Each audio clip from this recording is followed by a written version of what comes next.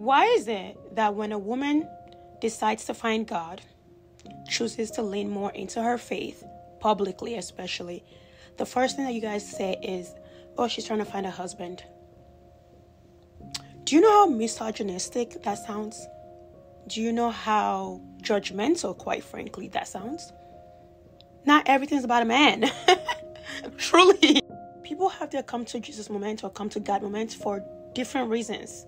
For me, I encountered evil up close and personal. I encountered pedophilia in LA up close and personal.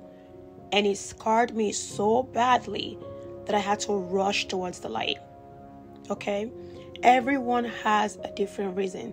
And for you guys to reduce it to, oh my God, she just wants to find a husband, or she went from a baddie to a Christian girly, is so nonsensical, but speaks more about you than it does about that person who's trying to find their faith and doing it publicly and unabashedly. Why isn't that same scrutiny placed on men who find God? Do you know how many guys I know become an imam, turn to Islam in their 30s and their 40s because they probably encountered evil themselves? For you to say, oh, because she wants to find a husband, that is you having internal misogyny and leaning all the way into patriarchy. Women can't find God on their own for whatever reason. And what's so funny is that this has happened for generations. Everyone knows that auntie, who was out there probably wild a little bit and one day just becomes a Jesus freak, as you guys like to call it. But it is her right, her prerogative to find God, whichever way she chooses to find God. It is not your place to police anyone's spiritual awakening. We're all going to encounter God. Everybody. Nobody dies an unbeliever. It might happen for you at 15, 20, 25, 30, 50 on your deathbed, but you will have that encounter. And you can choose to do whatever you want with that encounter. But for you to pull it, I saw someone who's like, oh my God, I'm super Christian, but I hate all these new Christian girls.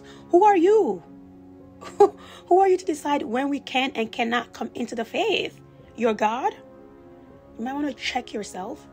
In lieu of being cynical and policing someone's spirituality, why not celebrate whatever gets them peace? Brittany Renner is a great example of someone who I celebrate. Every time I see her video on TikTok, I celebrate her, because we all know she was one of the baddies who had a very sexually explicit lifestyle on social media, and now she's a Muslim. She's a hijabi. I was a hijabi when I was a teenager, and every time I see her videos, I say alhamdulillah, and I celebrate her. I don't care how you get to God, just get to God. And I'm so proud of her. I say all that to say, judging girls who turn to God abruptly, or anyone who turns to God abruptly, without you knowing what caused them, what trauma they might have experienced to do that abrupt change in their life, says more about you than it says about them. Let's give people a chance to grow, to heal, to find peace, whichever way they can. Judgment doesn't bring people closer to God. Love does. And for the record, finding her husband, okay, honey, I have tried. It will cost you your edges. Look at my edges. They're back to being full because I'm not looking for a husband. Okay, he's got to find me, because a man who finds a wife finds a good thing. So let's all mind the salvation that pays us. I believe in you, and I pray you always believe in yourself. Stay fabulous. Bye.